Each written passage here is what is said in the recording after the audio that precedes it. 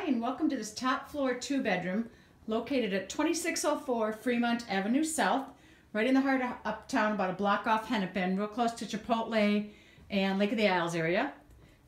As you come in, you've got this updated kitchen here with a gas range, tile floor throughout here. Actually, this is right where we came in, down this private entrance right through there. You swing around into your kitchen area, plenty of room for a nice big table. And what's unique about this is like the top part of a house, so you've got these really unique closet spaces. So right through here, you've got one long closet that goes all the way through. You'll have 2 or 3 of them just like this. This would be a living room area. Plenty of room for a huge sectional. And I'll take you right out here. So this is going to be Fremont Avenue right there, and that's going to be 26 over there.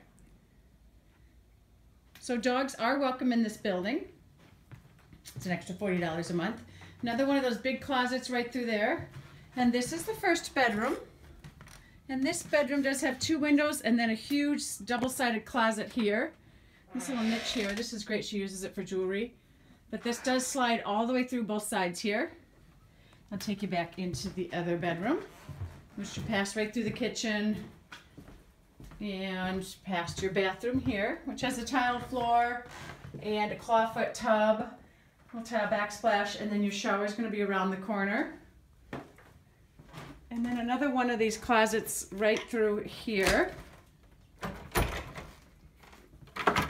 And likewise, that does go all the way down. So a huge closet. And then this is the second bedroom. It is a little bit smaller. Sometimes it works great as an office, sometimes it's a bedroom. There's your closet. But the best part about this unit is your own private deck. Check this out. You are on 26 in Fremont, and look at this huge deck. And that's going to be Hennepin Avenue right over there. There's Chipotle. Once again, this is 2604 Fremont Avenue South.